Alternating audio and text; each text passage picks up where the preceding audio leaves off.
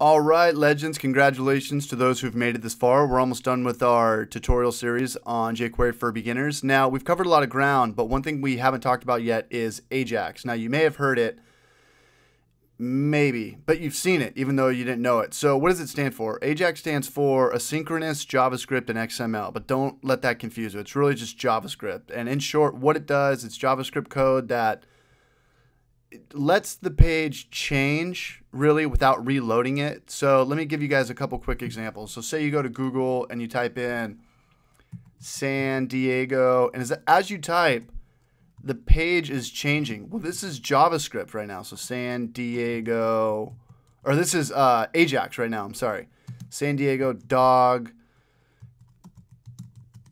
toys. So you see the content on the page is changing, but it's not reloading. That's pretty much what AJAX is in a nutshell. It's going to have things on the page that change, whether we trigger them through hover or click on them or just like a Google search or something like this. Let me show you another example. So type in San Diego or your hometown.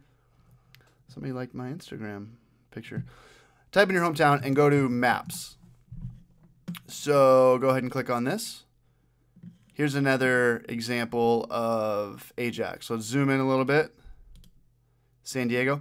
So as we move the page right now, the AJAX is keeping up right now. So if you move it faster, it's going to have a harder time. See, like that, keep throwing it around. That's AJAX. That's just JavaScript moving stuff around on the fly without the page reloading. So in short, AJAX is just JavaScript that allows code to change on the page without it reloading. So the Google search, the Google Maps are just a couple of examples. In the next video, we'll create our own example. All right, guys, good luck with this. I'll see you over there.